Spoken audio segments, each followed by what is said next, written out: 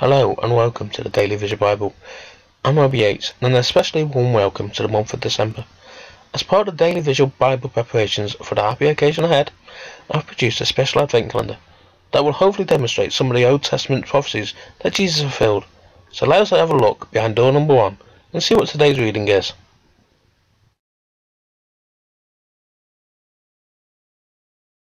Genesis chapter 3 verse 15. Now remember, we have already covered the whole of Genesis already here at the Daily Visual Bible. But what does this verse cover, I wonder? I will put hostility between you and the woman, and between your offspring and her offspring. He will bruise your head, and you will bruise his heel. Well, clearly this tells us that the children of the woman shall always be the enemies of the descendants of the serpents. But perhaps there might be a deep understanding as to what this has to do with Jesus. Well, we will have to wait and see what other readings become available in the Daily Visual Bible Advent Calendar. It's Numbers chapter 16 today. Let us open God's Word with prayer. Lord, I ask that as I read your Word, that you reveal something new to me. I also ask that as people see and hear your Word, they come to an understanding of you. Amen. Numbers chapter 16. Now Korah, the son of Izhar, the son of Korath, the son of Levi, Dathan and Abiram, the sons of Eliab, and On, the son of Peleth, sons of Reuben, took some men. They rose up before Moses with some of the children of Israel, 250 princes of the congregation, called to the assembly, men of renown. They assembled themselves together against Moses and against Aaron, and said to them, You take too much on yourself. Since all the congregation are holy, every one of them, and Yahweh is among them, why do you lift yourselves up above Yahweh's assembly? When Moses heard it, he fell on his face.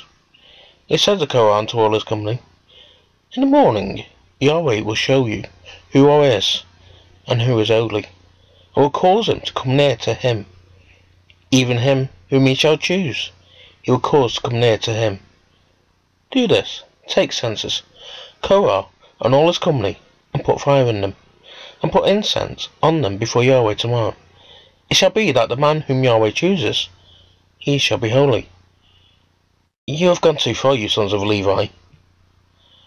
Moses said to Korah, Hear now, you sons of Levi, is it a small thing to you that the God of Israel has separated you from the congregation of Israel, to bring you near to himself, to do the service of Yahweh's tabernacle, and to stand before the congregation to minister to them, and that he has brought you near, and all your brothers, the sons of Levi, with you?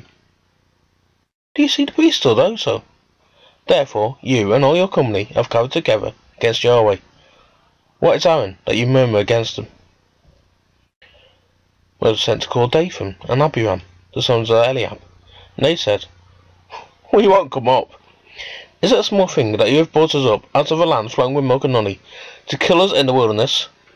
But you must also make yourself a prince over us. Moreover, you haven't brought us into a land flowing with milk and honey, nor given us inheritance of fields and vineyards. Will you put out the eyes of these men? We won't come up. Moses was very angry and said to Yahweh, Don't respect their offering. I have not taken one donkey from them, neither have I hurt one of them. Moses said to Korah, You and all your company go before Yahweh, you and they, and Aaron tomorrow. Every man take a censer, and put incense on them, and each man bring before Yahweh his censer, 250 censers, you also and Aaron each his censer. They each took his censer, and put fire in them, and laid incense on it, and stood at the door of the tent of meeting with Moses and Aaron. Korah assembled all the congregation opposite them to the door of the tent of meeting. Yahweh's glory appeared to all the congregation. Yahweh spoke to Moses and to Aaron, saying, Separate yourselves from this congregation, that I may consume them in a moment.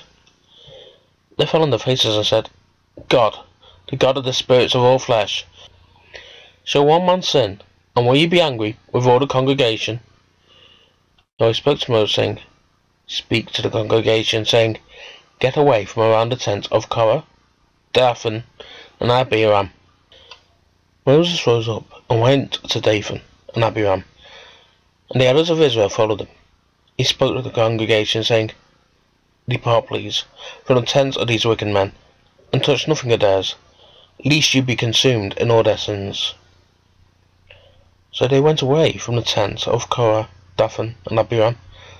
On every side Dathan and Abiram came out, and stood at the door of the tents with their wives, their sons, and their little ones. Moses said, Hereby you shall know that Yahweh has sent me to do all these works, for they are not for my own mind. If these men die the common death of all men, if they experience what all men experience, then Yahweh hasn't sent me. But if Yahweh makes a new thing, and the ground opens its mouth and swallows them up, with all that belongs to them, and they go down alive into the grave, then you shall understand that these men have despised Yahweh. As he finished speaking all these words, the ground that was under them split apart. The earth opened its mouth and swallowed them up, with their households, all of Korah's men, and all of their goods. So they, and all that belonged to them, went down alive into the grave. The earth closed on them, and they perished from among the assembly. All Israel that were around them fled at their cry, for they said, Lest the earth swallows us up. Fire came out from Yahweh, and devoured the 250 men who offered the incense. Yahweh spoke to Moses, saying, Speak to Eleazar the son of Aaron the priest, that he take up the censers out of the burning, and scatter the fire away from the camp, for they are holy, even to the censers of these sinners against their own lives. Let them be made beaten plates for a covering of the altar, for they offered them before Yahweh, therefore they are holy. They shall be assigned to the children of Israel.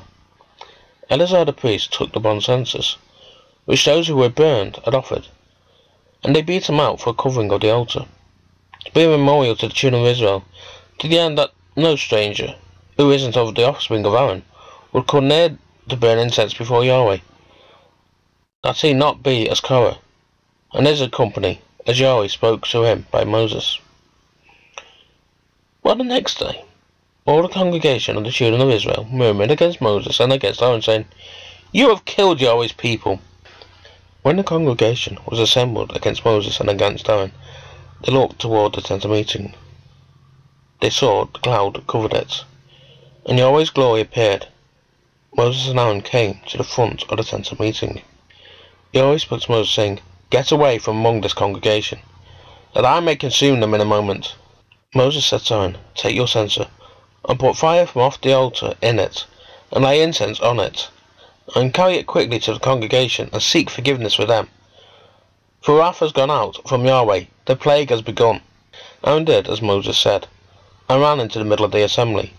He saw the plague had begun among the people. He put on the incense, and sought forgiveness for the people. He stood between the dead and the living, and the plague was stayed. Now those who died by the plague were 14,700, besides those who died at the matter of Korah. Aaron returned to Moses to the door of the tent of meeting, and the plague was stopped.